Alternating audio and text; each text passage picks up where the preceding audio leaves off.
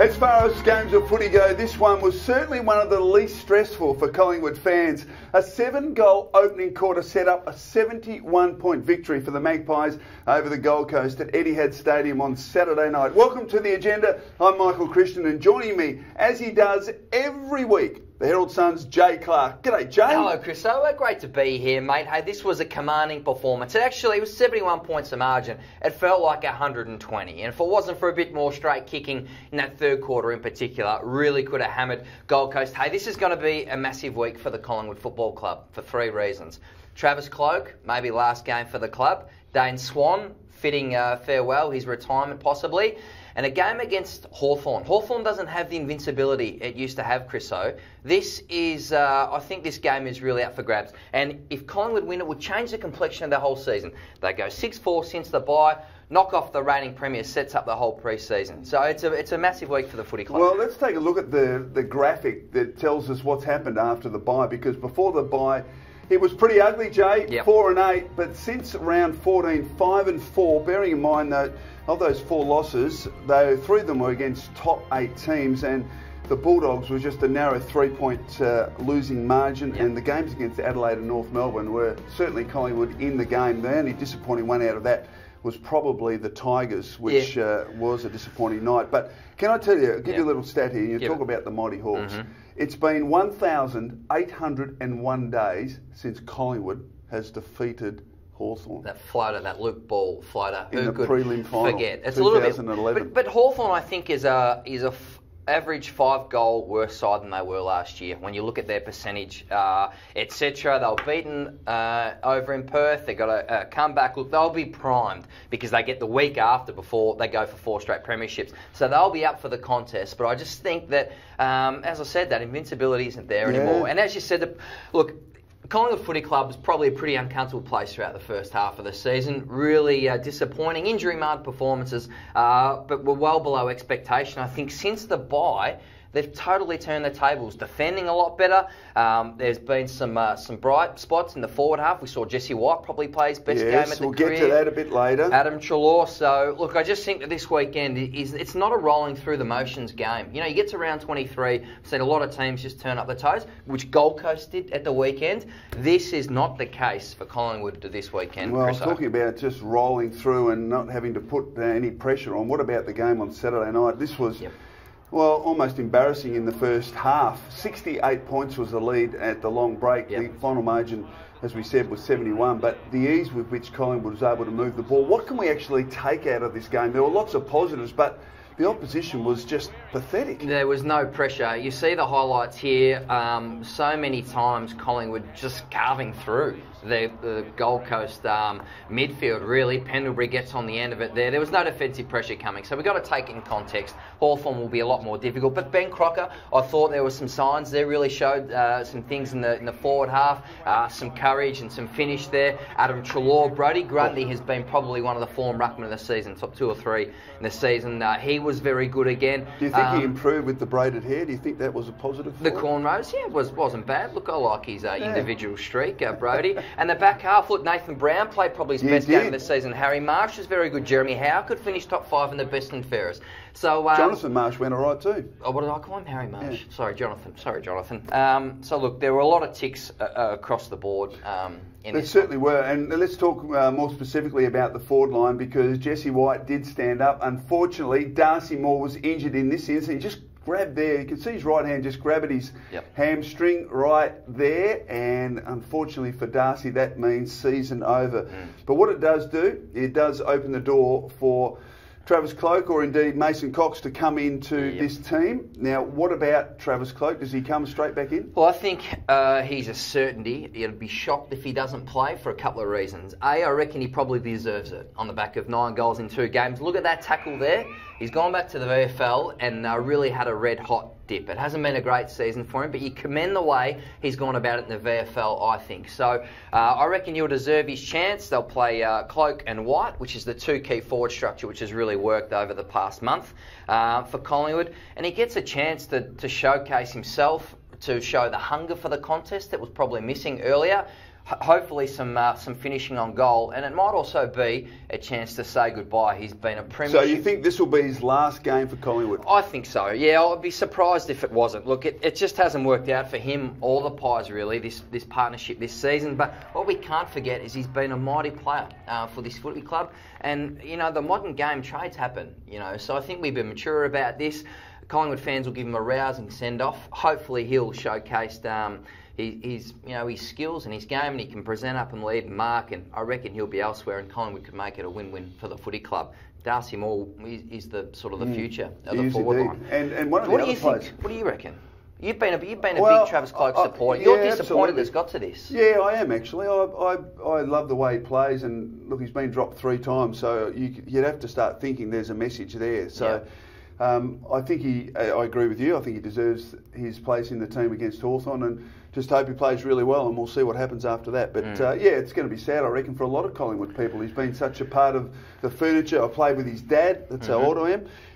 But yeah, he's been with the other 2 boys that have played here, and it's sort of the end of an era in a sense. I think what does happen if Travis Cloke does go, and I reckon it's looking that way, they need a replacement, Collingwood. So it's going to be a very important trade period for Derek Hine and his team. Well, Jesse White is one of those players that has played and, in a sense, kept Travis Cloke out on occasion. White hot, Chriso, say it. White hot. He has been white hot. And you know what, on Saturday night, he flew for marks, and I reckon one of the criticisms of Jesse is that he's got his hands to a lot of balls but hasn't been able to hold on. But there's a great example of getting up high and being able to hold on to some marks, and he did that and kicked 3 early goals, and you thought, gee, how's he going to go here? And then kicking let him down. He missed this opportunity here. This was right on 3/4 time, and he could have had 5 or 6, Joe. Yeah, I reckon it's his best game for Collingwood. He was terrific in the air, really provided some of this aerial target. Maybe they've been missing at times this season. And I think it's really positive for next season.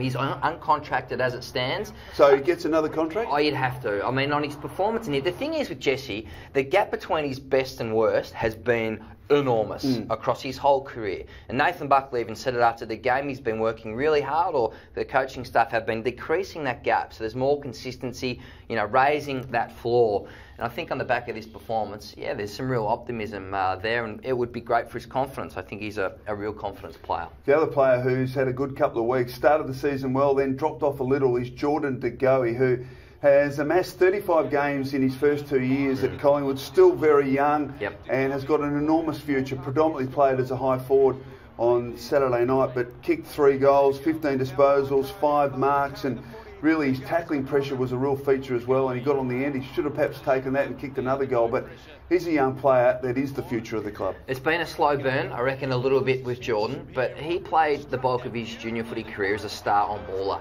a hard head over the footy. Now he's playing as his high half forward, which is such a demanding role, Chris, as you know, because there's the running patterns and all sorts of work off the ball that goes into it. So he's learning, I reckon, a new side of the game, and that'll be really good for him, because there's a really on ball stacked. Adams, Treloar, Greenwood, Pendlebury, he's not just going to barge in there yet. But I think over the first couple of years he's kicked that goal there. He's learning to play more forward, and he'll get more midfield time. But he hasn't been, a standout youngster of the competition over the season. But he was a high pick, and I think he's a courageous player and a hard player. He's made of the right stuff. And I think eventually we'll see him in the midfield dominating, hopefully, in the years to come. Well, I'll tell you, speaking of dominating, the next focus is Jeremy Howe. Ooh. Now, I know he was the subject last week as well, but gee, how outstanding was he? A couple of hangers, including this one over big Peter Wright. Brilliant. And he has been able to move into defence. He looks assured with his hands, and we know that about him, but he's been able to take that bold kick into the corridor. And look, there's been the odd error, but generally I think the club's encouraging him to do that, and it comes off more times than not, and he's been a wonderful player. Well, before he came to the footy club, Chriso, I thought he was a novelty act in footy. I thought he could take a high mark, and that was about it. He comes to Collingwood, wants to play forward, and as you said, he shines down back. As you said, he's kicking and he's marking. He's been something that Collingwood has lacked, and that is that real offensive, aggressive edge, from a defensive point of view, excuse me. So he's been fantastic. He can kiss goodbye his ambitions of playing forward because he's been so good down back, and I reckon he's a huge chance for top 6 and the best and fairest. I agree. A career high 18 marks on Saturday night, and a career high 29 disposals. Do you think he's a serious AFL player now? Absolutely. Like he was a bit of a gimmick, I reckon. Well, no, I don't think he was a gimmick, You but don't I reckon? think it's a difficult role. The role he played at Melbourne was Yep. ostensibly as a half forward, Yep. and it is a difficult role because you're playing that second fiddle in that you can't necessarily go for the marks that you want to go for. Yeah. It's a really disciplined type role. But now he's gone back into defence. I think he showed us all how good he is. Just lastly, right, a half-back line for Collingwood. I'm thinking forward to the round 22, the round 1 team next year, right? So if you've got Sharon Berg on one flank, Howe on the other, Ben Reid centre half-back, Looking all right. it gives them some potency back there. No question I about reckon. that. And I'll tell you the other young man that you'd have to have in that back six come round 1 next season is Josh Smith, who came into the team in the early part of the season and has been able to keep his place. And on Saturday night... Let's be honest. And Sorry? You were unsure early. I wasn't sure, yeah. I think he butchered the ball a bit early, but I've got to say, I think he now looks so assured with ball in hand and he hits his targets. And look at that handball, really slick, and his running ability has come to the fore, his tackling pressure. He really has developed into a very accomplished player, and I reckon when he's got the ball in his hands, you feel like he's going to find a target. Have a look at this kick, just absolutely lace out. Now, he has really developed. He is a real find. And to think he came off the rookie list, and he's not just the only player that's come off the rookie list, Jay, but to be able to pluck a player of this quality off the rookie list is absolutely sensational for the football club. Good recruiting, because I reckon he's a neat player. I reckon even in the NEAFL Queensland league, he wouldn't have stood out as much. So it's great recruiting, really, from Derek Hine. And then, as you said early on, probably some rough edges to his game with his kicking, being well coached, I reckon. Absolutely. So, they've given him the confidence to play, to back his kicking, to use the ball. I think 30 possessions at the weekend, played 20 games, averaged 20 possessions. Workhorse down there. And off the field, they love him. Yeah, absolutely. And we'll hear a bit here as he spoke with Collingwood media post-match. A very humble Josh Smith.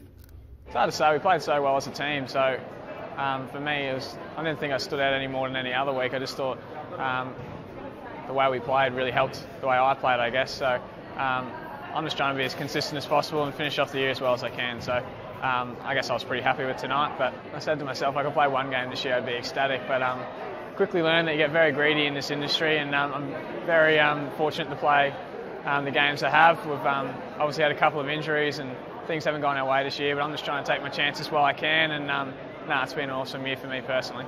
I guess Dale Tapping is my duty of care coach at the footy club, so he looks after all the first year boys, and he's done a really good job with us. I think we had 4 of us playing tonight, and he's a really good person, and he's fast-tracked all of our development. And then I guess all the other senior players have been really helpful to me. Chalor has been highly documented, but he's one of many, and it's been really helpful for me. He's so mature, Chris. I reckon he's a potential future member of the leadership group. Yes. I reckon he's one of those ones. Yeah. Very mature. Very mature indeed, as you are, Jay, because it's time now for our Monday moments, and you're going to kick us off. Yes, well, Mark Robinson in the Herald Sun wrote today that he wasn't sure Adam Treloar was worth the 2 first-round draft picks that Collingwood paid. Don't forget, Robbo, they got a second-round pick back. And watch this, mate, because this one is for you. Adam Treloar will finish top 2 in Collingwood's best and fairest. Great basketball skills and handball from Pendlebury first. 2, Treloar keeps running. Look at the Roadrunner wheels on his right foot. No! Sausage roll!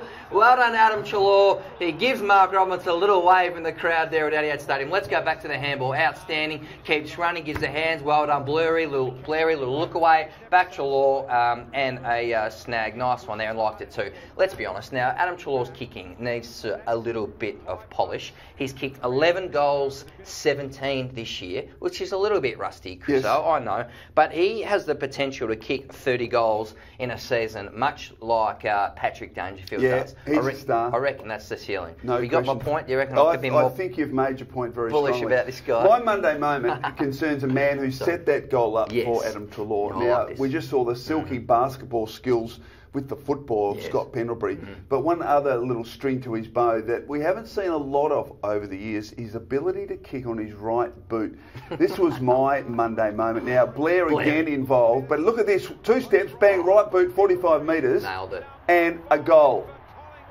A sausage roll, as you would say. So great work from Scotty Pendlebury. And it's almost like he goes unnoticed now. He is a superstar of the game, and he just goes around He uses the ball so well. He gets so much of it. He is a genuine star. I reckon he's on this year, about the 5th best player in the comp. That's where I reckon, if you're picking him up at like a schoolyard, I reckon you'd have him about number 5. So if he is not in the best 22 of the All-Australian team, if he doesn't make that team, Chriso, we're going to have a special edition of this show. Yeah. And we're really going to lay into the selectors. So just warn, right. If he's not in it, we're coming off the lot. 30 paces we're going to mark out. Final game coming up on Sunday, MCG, Collingwood versus Hawthorn. Just repeat that stat. It's been 1,801 days. Too many. Since Collingwood have beaten Hawthorn. Will it happen on Sunday, Jay? I reckon they can get within 3 goals. Have some more faith, mate. Just say yes. Well, anything more than 3 goals, and I think would be a disappointing effort. Well, look, you want me to call it as I see it? Just say yes. Before we finish, Chriso, Nathan Buckley said something really big this week. Yes. He said if Collingwood doesn't make finals next year, that he won't be the coach of the club beyond 2017. Thought it was a really strong and bold call. Yes, it was. So I'm going to ask you, Michael Christian, will Collingwood, from everything you've seen, especially in the second half of the season, will they make finals next year? The answer to that is yes. Jay, that's all we've got time for. Have a great week. We'll be back next week to celebrate the big win over the Hawks. Bye for now.